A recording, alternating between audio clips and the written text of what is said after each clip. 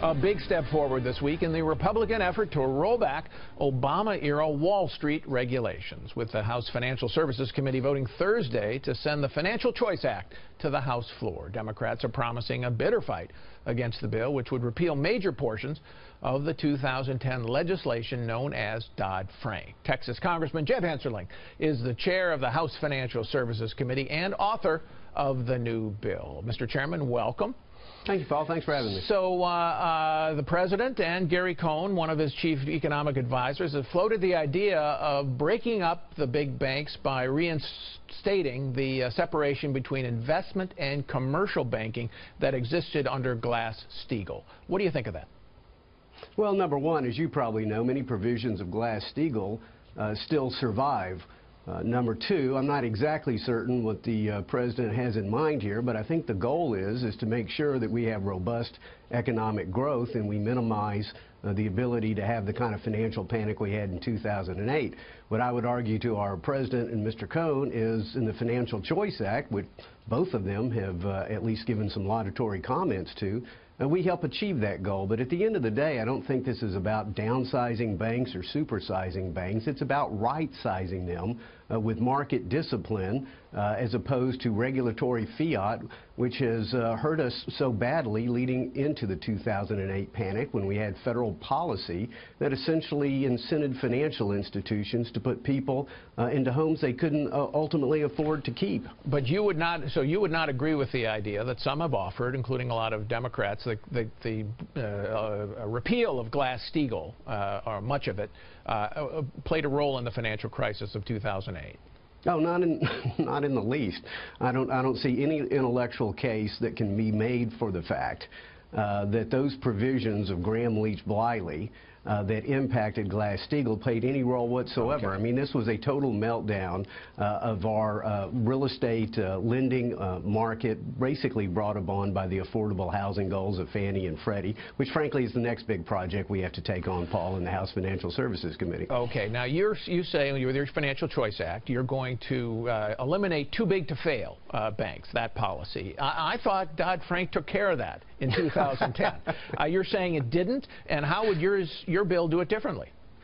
Well, I think what's kind of interesting, Paul, is since Dodd-Frank was enacted, the big banks are bigger and the small banks are fewer, and economic growth still lags. So no, it didn't take care of too big to fail. Instead, this is the huge difference between the two parties and the two pieces of legislation.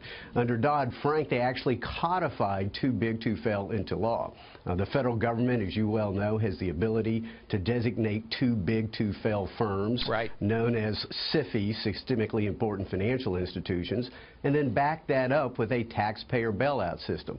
Under the Financial Choice Act, we replaced taxpayer bailout with a new subchapter of the bankruptcy code for large, complex financial institutions, and we prohibit any ability for the taxpayer to bail out these funds. And so we're counting upon market discipline and, frankly, high levels of private capital to replace involuntary high levels of taxpayer capital. The amount of capital that's required under the Financial Choice Act, loss-absorbing private capital, far greater than Dodd-Frank, far greater than the Basel Accords. All right, and that capital, I think, is something that a lot of people across the spectrum could agree with. But here's something, you know, there's something called the Orderly Liquidation Authority under Dodd-Frank, and you would eliminate that and replace it with that bankruptcy provision. Ben Bernanke, as you know, the former chair of the Federal Reserve, said this would be an irresponsible provision because it wouldn't, the bankruptcy point would not allow the federal government to act with enough rapidity to be able to stop a real meltdown if you had a bank, a big bank fail and threaten the whole financial system. What's your response to Bernanke?